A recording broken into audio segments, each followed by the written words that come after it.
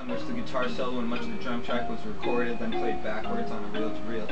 He also recorded many songs using reel-to-reel tape as part of the Tomorrow never knows. benefit of Mr. Kite. Yellow Submarine, which used a technique where stock recordings were cut up and then randomly reassembled and overdubbed onto the songs. Tomorrow never knows too. Recording of Callio Borden's on Mr. Kite, recordings of marching band on Tomorrow Never Knows. Multiple tape machines were used, all interconnected, patching tape loops that have been prepared by the band.